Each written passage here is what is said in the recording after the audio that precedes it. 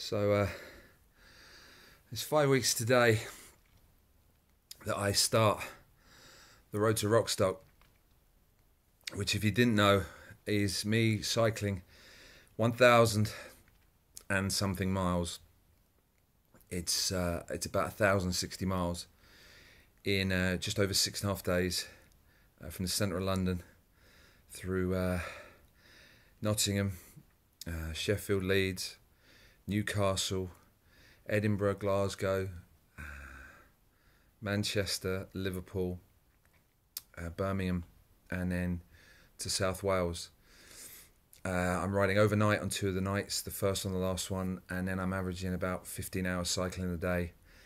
And in the last week of November and the first couple of days of December, and I'm doing it to raise funds and awareness for the campaign against living miserably, which is a charity which helps men under the age of 45 who are battling depression and dealing with suicidal thoughts and that kind of thing. And I started training. Sorry, I've just finished training, and yeah, you're always you're most exhausted and probably most emotional after a really heavy workout like that. And I've been going now about 3 weeks, and I think today is the first real day it's kind of hit me or started to sink in about what I'm undertaking and what I've got to do physically to achieve this is like nothing I've ever done before, ever. I've done a lot of stuff before. I've raced in Europe. I've raced in intense conditions, but I've never had to go for so long and had such a sort of time span to think about it, to have to work through potential to mess it up. And as I was just training then, I was thinking that there are so many people that know what I'm going to do, and they see and read what I'm going to do, and then on November the 25th they'll see me set off. But what I'm going through now is just, trying to get myself there I'm not an athlete. I'm not even into get fit. I don't even really like cycling, if I'm completely honest. People think I'm fanatical about it. I love it. I don't. It's a challenge. But I'm not an athlete. I don't have much time. I'm trying to be a parent. I have a job and a home life which are 200 miles apart. I don't have a great deal of time. I'm trying to train. I'm trying to fit everything in.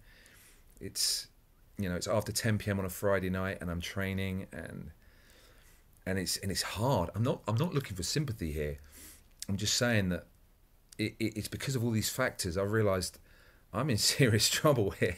I've got a lot to get ready for, and I'm in good shape. My conditioning is good, but I guess I'm nervous now. Dare I say I'm a little scared, which is an emotion that you just don't associate with me at all. And I think as I was sort of training just now, I think I'm starting to feel self-conscious, because no matter how fit and in shape I am come November the 25th, I'm going to suffer badly no matter how hard I prepare. And the thing that's making me self-conscious is you're all going to see it. I'm going to be out there for everyone to see. There'll be videos, there'll be photos. People will be able to see me, and people are going to know what a state I'm in. And for so many people to see that, it's kind of an overwhelming thought. Some of the injuries and the things that I'm going to go through, I'm going to get swollen knees, ankles probably, numbness. I don't know if my knee's going to hold out, or I've not tested my knee since that near 18-month injury last year and the start of this year. And there's just so many things. And of course, then I'm worried I'm going to let people down, or something's going to go wrong. And I'm not being pessimistic here. I'm really not. But there are so many variables, and it's such a intense, tough thing to do, especially for someone who, like I say, is not an athlete, isn't into get fit, doesn't go to the gym, doesn't work. Sorry, that's my heart rate monitor beeping away. That's not my self-destruct button about to go off. So yeah, I'm nervous, and I want this to go well. I want to help as many people as possible, because I know I know what this charity means to a lot of people and what it means to me, and it's trying to help people who are on the brink of giving up. So the person representing them can't give up, just can't. I have to go through my own personal hell, so maybe other people can go through a less personal hell, but the symbolism is not lost on me that I can't and won't give up. I'm just nervous and worried about what I'm going to go through. You know, we've raised nearly £4,000. Hopefully, within the next 7 weeks, we'll get that to £40,000.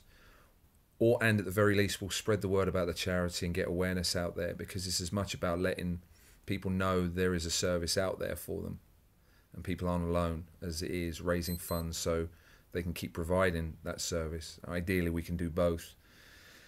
You can see the links and stuff and see what I'm doing on the pages, on the various websites, and I'll keep suffering in training and get myself in the best possible shape I can for Friday, November the 25th, and you can see my progress online and on the way and the tracker and everything. And if you could spread the word, even if you can't donate anything, that'd be fantastic. And if you can donate a few pence, that'd be amazing as well. And if you can donate a few pence and spread the word, my God, there's a place in heaven for you. So I'm going to go shower and dry off and reflect on another seriously tough training session. Happy weekend.